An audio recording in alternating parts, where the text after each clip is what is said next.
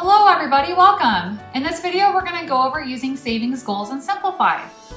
So to get to the goals section, you can just select goals from the left-hand bar here. And as you can see, I do already have a savings goal in here that I am working towards. However, we are going to go ahead and create a new goal today, which you can do by selecting the Add Goal button in the upper right or this new goal tile.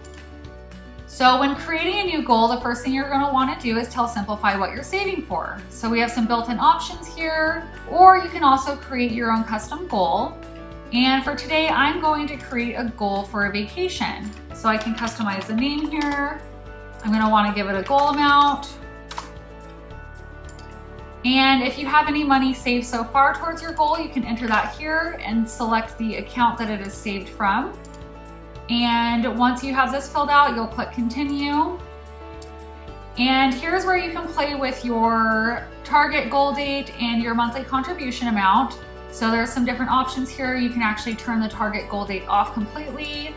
You can change these different settings, which pops up with some different options down here where it shows you if I was to change this date, it will change my monthly contribution amount to this much.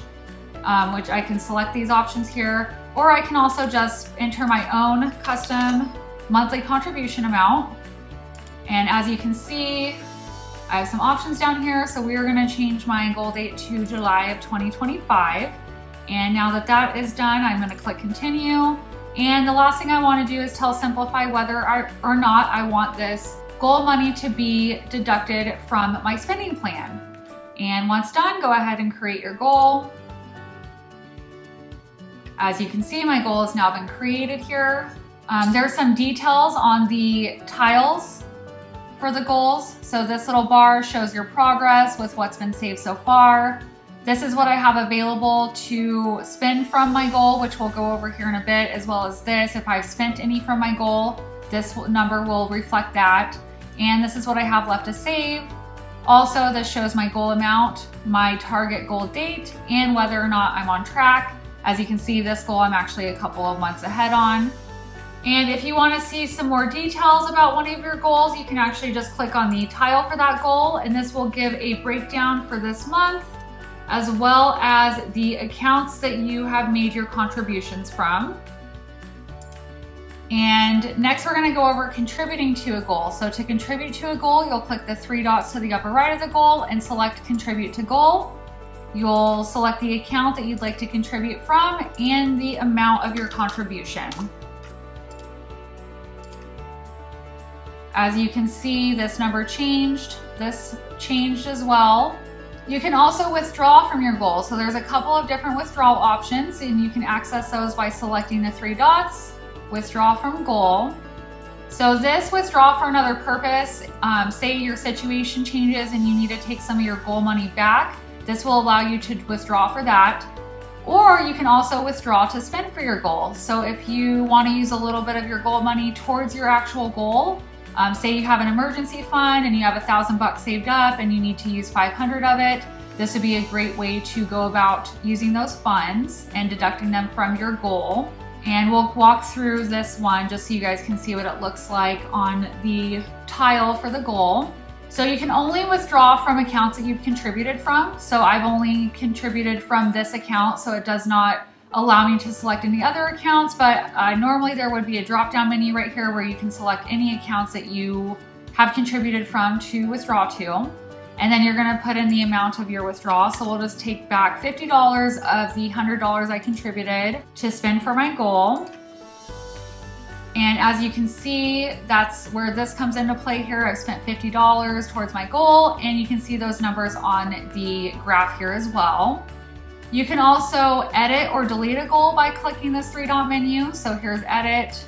It'll pull up this window where I can make any changes. Or I can also delete a goal if I no longer want that goal. And the last thing we're going to go over in the goals tab is the view options up here in the upper right. So we're currently on the goals view. However, we can change this to a by account view. And this breaks down my goals per account. So this shows my account that I have contributions from, how much I've contributed towards my goals, and what's available after those contributions. and I can also see the goals that I've contributed to from this account. Now, if I had other accounts that I have contributions from, those would be listed here as well with these same specs. So just a little bit of a different view option, depending on how you'd like to view your goals and the progress made. Now, when you contribute to goals, as they are a mock scenario, so what happens is they actually get added to the balance on your account. So as you can see, I have my ICCU savings account here.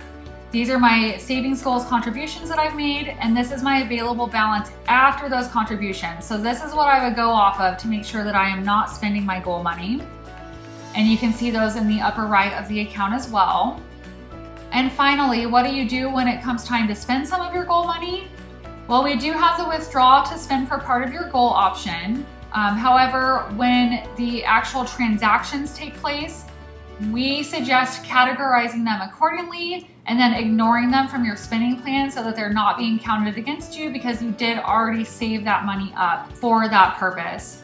So that's just what we like to recommend. However, it is entirely up to you and your preference and how you'd like to handle that. But that is all I have for savings goals. So if anyone has any questions, please feel free to reach out to us. Otherwise, thank you for watching and happy savings.